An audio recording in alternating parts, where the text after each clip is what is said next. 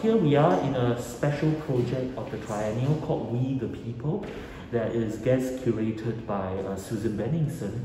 And I was very interested in this project also because of a piece of historical information that I learned actually from a lecture given by the executive chair of the triennial, Dr. Agnes Tang, where she talked about how the founding leaders of this country 200 years ago actually were fascinated and studied classical Chinese civilization, and specifically as well the Analects of Confucius, particularly and specifically the section on governance and good governance. What makes a good leader, of the people? How do you receive the mandate of heaven as the Analects depicts it?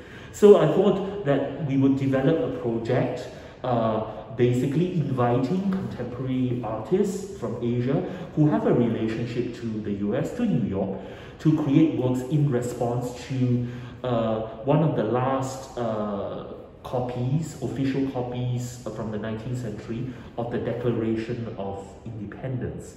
So here we have two artists, a much more established Chinese artist, Xu Bing, as well as on the other side, Sun Xu. And Xu Bing has created a new work of his Silkworm series, where he has specifically chosen a copy of the Confucian Analects.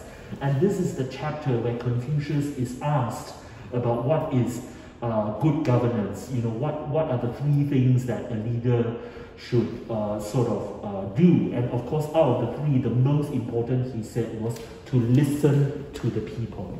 And as part of the commission, you can see, the silkworm cocoons are still there. And he has the silkworms have sort of encapsulated it, a kind of indication about how, we've actually lost sight of some of the teachings, of the people that have gone before us and what we've learned in the future. And here we are showing, of course, the artist next to a really beautifully preserved official copy of the Declaration of Independence.